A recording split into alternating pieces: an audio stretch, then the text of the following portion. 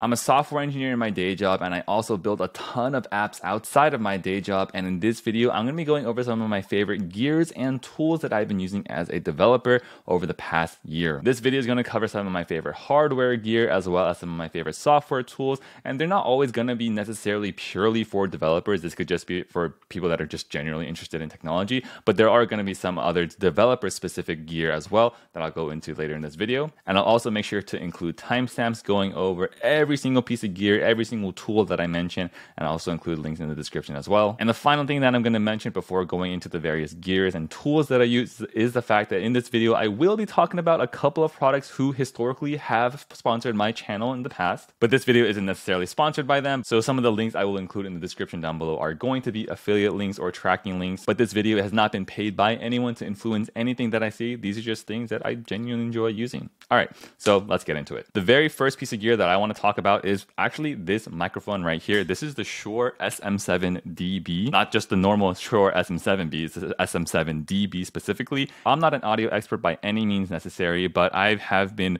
eyeing this microphone for so damn long because I see every single podcaster using it. It's like the gold standard for microphones. And I gotta say, it is one of the greatest purchases that I have ever made. Was it expensive? Yes, this was like $500. And then this little adapter right here that makes it turn into a USB-C powered microphone. This adapter was also like a separate $100. So this entire setup was like $600. Oh, yikes, painful. But I find it to be so much more reliable than the previous mic I was using, which was the Blue Yeti X. That thing was disconnecting all the time. The audio just sounded awful compared to this. This one, I have it plugged in all the time. It works flawlessly. Highly recommend if you're trying to upgrade your video setup, whether that be for meetings or trying to record your own videos. This microphone is phenomenal. One of the best purchases that I've made. So much love for this. Now, the next piece of gear that I actually want to highlight, which is actually kind of a bit of an oldie, is my Apple Vision Pro. Yes, I own an Apple Vision Pro. I got it on launch weekend, and I gotta say, I probably didn't touch it for the past 2 to 3 months or so. It really just turned into a super expensive paperweight. But then over WWDC, Apple announced some big updates that they are bringing into Vision Pro OS 2 that has made me really excited to use it again. And I've downloaded the public beta of the new Vision OS 2 for the Vision Pro, and I think it makes it a much more usable, much more fun product to use. In particular, the feature that stood out for me on the new Vision Pro that really want to start using the Vision Pro again for my day-to-day work is the ability to mirror your laptop screen in a bunch of different dimensions. Previously, you could only mirror your laptop screen into a 16:9 dimension, but then they're going to be adding support that lets you mirror your laptop screen into like a ultra wide dimension, like a 49-inch monitor, which is essentially two 27-inch monitors side by side with each other. Cannot wait for that to come out. It's not out yet at the time of filming this video in the public betas, but by the time it comes out later on in a couple months, I'm going to be using that, and I think it's going to totally change my workflow.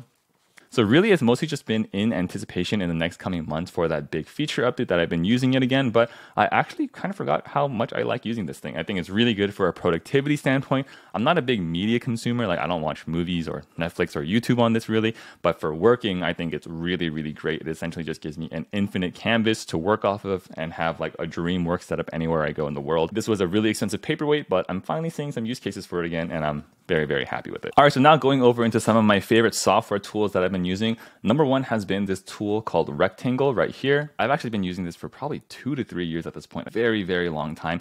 It's essentially a window tile management tool for your Mac. It essentially lets you quickly snap various parts of your window all around very, very quickly. I know that Mac, I believe latest Mac OS Sonoma announced more native support to like drag around the windows. You can drag to the side to snap it and stuff like that. And don't get me wrong, it works pretty fine, but I love the keyboard shortcuts that you can snap it to various parts of your screen. There's way more interesting stuff that you can do if you have a much bigger screen, like centering into thirds, 2/3, maximizing, smaller, larger. I primarily just use it to split my screen in half. It's been an essential tool in my laptop usage and in my workflow for 2 to 3 years. Love window and tiling management. Highly recommend it. And it's also open source. Thumbs up. Another one of my favorite tools that I've been using for the past 2 years or so is this tool called Aldente. I believe it is a one-time purchase, or there's also a free version of it. It's essentially a charge limiter for your laptop. So I purposely limit it to 80% because, you know, batteries in general don't like being charged up all the way to 100%. It kind of degrades the battery health, and essentially reducing the maximum limit of your laptop's charge to a lower percentage, like 80%, it extends the longevity of your battery health. So I keep it capped out at 80%. And I believe if you sign up for the Pro plan, which I have done as well, you can do some pretty interesting things where you can automatically cycle the charges where you say, randomly every 2 weeks or so, run it down all the way to 0% and run it all the way back to 100% to make sure the battery health just stays good. So this has been an integral app in my day-to-day use just to make sure that I extend the health of the battery of my laptop as long as possible. Highly recommend it. All right, and then now moving over to a bit more of a dedicated software tool, I want to talk about my go-to text editor of choice, which has been Cursor. It is the AI-powered text editor. It is so good. Trust me, I actually made a whole dedicated video talking about it. You can check it out on my channel, but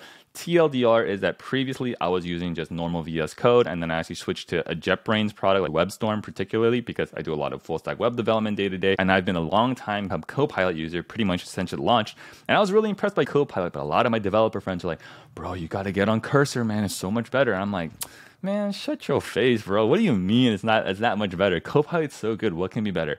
Cursor is so good. It's so much faster. My workflow is way faster. Once again, you can watch my dedicated video where you can see all the details about why I like Cursor, but just a high level overview is the fact that how quickly you are able to just chat with pieces of code with Command K or Command L right here. You can quickly edit it, and then if you do Command L, you can chat with it, and you can chat with your entire code base to get way more context in writing out code. And I have personally found it to be way more accurate and way better than GitHub Copilot in terms of code generation. And I can spin out features so quickly by using Cursor compared to using GitHub Copilot previously. Highly recommend you check it out if you can. Another product that I've really been using that I've also talked about a ton on my channel already is Posthog, which is essentially an open source like product operating system where they have a lot of, basically it's kind of like your one-stop shop for everything related to product analytics like user event tracking, web analytics, session replays, feature flags, A/B test surveys, blah.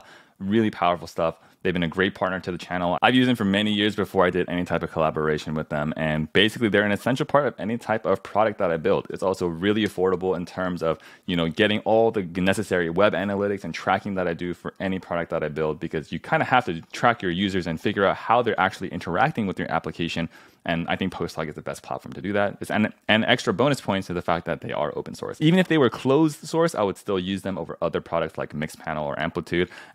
I think it just serves my needs very well. So being open source is just the extra brownie on top. And then another tool that I've actually been obsessed with using is Screen Studio. Essentially, it is this amazing screen recording tool that gets you these really sleek, really smooth animations as it follows your mouse and you interact with it. Basically, if you go to Tech Twitter and you see any really sleek product demo, it's all going to be done using Screen Studio. And if you look at any of my videos as well as my channel, any really cool screen recording that I'm doing, it's all done via Screen Studio because it has all these really smooth, really sleek animations, super easy to use editor as well. It is, in my opinion, the best screen recording software out there, and it's not even close. Highly recommend you check out Screen Studio if you're looking for a really nice, really sleek screen recording tool. All right, switching over to the handheld cam, because now we're going to go over some more hardware about stuff that I've had on my desk. First up is I want to talk about my keyboard of choice lately. It's the Kinesis Advantage 360 Pro. I've been using this probably for the past year or so, and I love it, but it also just annoys the shit out of me. So I have a couple of other ergonomic keyboards, right? If you look over here, you can see in the very back, I have an ErgoDux, and I also have this case right here. This is a Moonlander. So I do have two other split keyboards. And so that means this Kinesis Advantage 360 Pro, what a mouthful of a name. This is my third split keyboard. And I'll be the first to say that in terms of ergonomic keyboards, the Kinesis keyboard is the most ergonomic. It feels the most comfortable, way more comfortable compared to the ErgoDux or the Moonlander that I have. But if you do get the Kinesis Advantage 360, there's a Pro version and a non-Pro version. Essentially the Pro version, which is what I have. The reason why it's called Pro is because it is completely wireless. It is connected via Bluetooth to my laptop, and it is also wirelessly connected to each other, because normally for a split keyboard you have a cable connecting it, and the non-Pro version of the Advantage 360 is completely wired. It's wired to connect the two halves, and it's wired connecting to your laptop as well. And I've just found the Bluetooth and wireless connectivity of the Advantage 360 Pro to just not be the best. It's not awful, don't get me wrong, but it's more so like maybe once every 2 weeks or so, kind of randomly, the Bluetooth will disconnect from my laptop and I have to just turn the keyboard off and back on, or turn Bluetooth on and off on my laptop again. And if I'm dropping $400 for a keyboard, it shouldn't be doing that. So it's really a great keyboard, but just every now and then those minor annoyances just feel extra annoying. Still love it though. Most ergonomic keyboard, hands down, that I've ever used. And then another piece of gear that I've been using is this walking pad that I got. Actually, the Walking Pad company, I think that's what they call it. They actually sent this over to me for free, but they're not paying me or influencing anything that I say about this product. It looks crazy because it folds. So it folds completely out. So it folds out completely this way. Give it a little push right there. Yep. And then there's your walking pad. And then I have this remote that controls everything, and I am obsessed with this thing so much. I actually previously, before getting this walking pad, I had this cheaper, way cheaper walking treadmill that I got off of Amazon. I think it's like $200 to $300.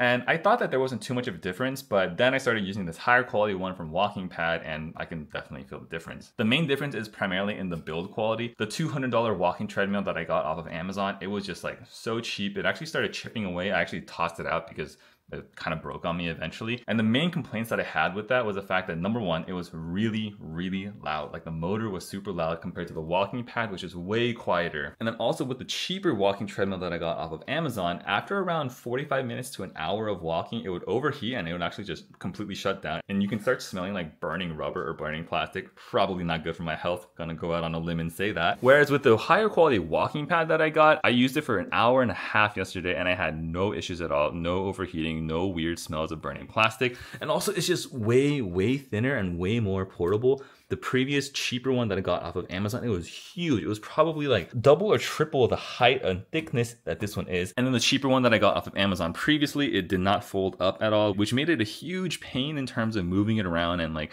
it was just not the most easily maneuverable one. Whereas this one, the fact that you can fold it up really easily makes it so much more portable. Such a great product, and I really just am in love with this. I've just been pounding out miles on this, and I love walking while working. It's just a great way to just get some steps in, feel a little bit healthier, not have that dad bod, that nerd bod, you know what I'm saying? You know, gotta be healthy, get that movement in. Highly recommend it. I'll include a link down below in the description if you want to check it out yourself. I'll also include a discount code that you can use. But that's about it in terms of all of the products and gear that I've been using, both hardware and software.